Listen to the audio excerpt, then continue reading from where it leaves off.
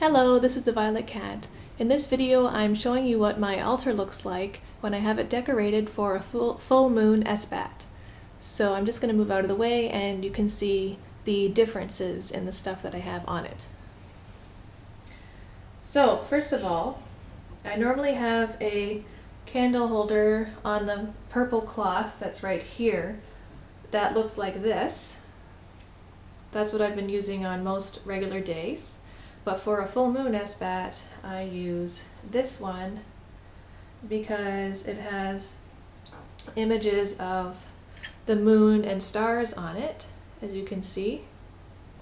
And it has some little blue beads, and the blue and the silver color of this holder reminds me of a full moon, because the silver makes me think of the luminescence and the light of the moon, and the blue makes me think of water and the subconscious. And for me, that's something that comes into play a lot around the time of the full moon. The subconscious and dreams and things like that.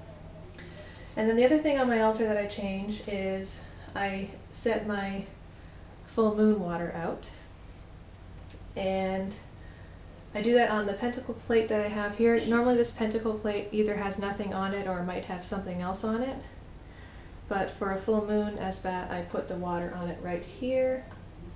Because what I like to do is I'll take some rainwater and I'll put it into here at first. Then I'll pour it into this dish so it can charge, and I might do some, divination or just a meditation with the gazing into this dish with the water in it. And I'll let that sit out overnight. A lot of times I'll put it outside so it actually can get direct light from the moon. And then I'll actually pour it back into here and it'll already be charged up. So that's what my altar looks like for a full moon Esbat. And the one last thing that I wanted to show you is that I like to wear this pendant, and I really do feel like moonstone makes me feel connected to moon energy. So this is a pinkish colored moonstone. So I will wear this pendant when I'm actually doing my full moon Esbat.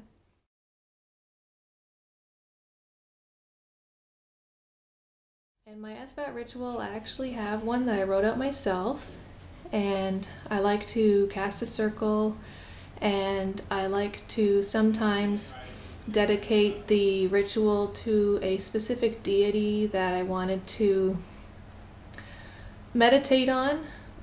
I haven't invoked any deities before, but during full moon Esbat, sometimes I will meditate on a specific deity, or I'll, ask for a dream that I think might help me in a situation that I'm in.